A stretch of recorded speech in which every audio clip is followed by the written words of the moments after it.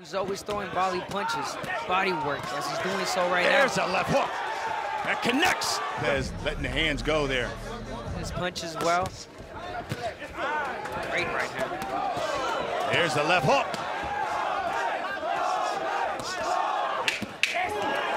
Really good right hand. And another, there's a left hook. That connects by Lopez. What an end to round 6.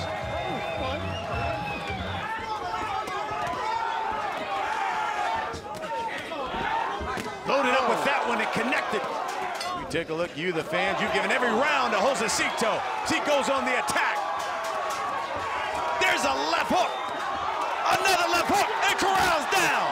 Winner by unanimous decision, the Riverside Rocky, Josesito Lopez.